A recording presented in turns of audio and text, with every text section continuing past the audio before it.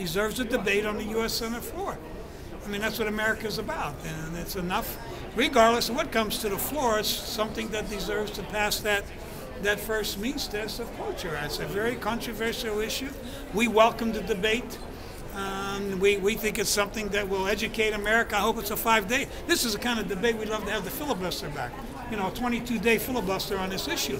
And they have to stay up all night and all day, and the press has to cover it. Because we think the more the public learns about this, the more that they understand about it, the more that the pressure comes that forces them to vote the right way. When you were a guest on Democratic Talk Radio with us last month, we discussed all this at length, and you said that if Senator Specter does not support the EFCA, that the AFL-CIO is, in your guess, maybe not endorsing him this year. Well, I think and it all depends on what type of reason he makes on that in a lot of ways. This labor movement is really struggling with a lot of changes, and it's even having a rough time getting out of the old room into the new room, like the rest of society is. And I think that what happens finally here is that Arlen Specter, it's a tough test.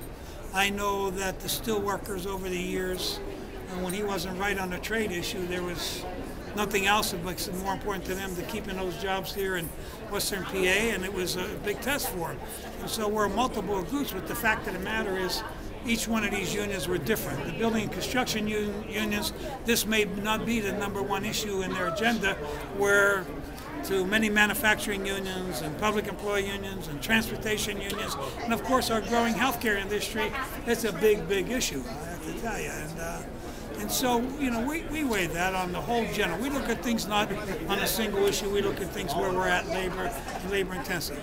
If universal health care came up next week and Arlen Specter voted for it, if the following week we had a strong trade bill and he voted for it, and he brought his record up to 85% or 90% like Casey and Ted Kennedy, and somebody says, oh, what are you going to do? Here it is, getting election time. He gave you 10 votes between now and then.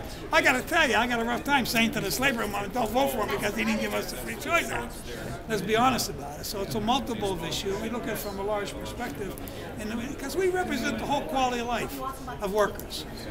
I mean, organizing, having unions is really important to unions, but for people who are looking for a job today, looking for good paying jobs, looking for health care, we need to realize that those are more important to us than anything is the quality of life our people have. So that's where we're at on the issue. What does the new room look like? The what? You said the unions are having a hard time walking into the new room. Just was wondering what the new room is. What is it? I mean, that's our whole society lived in a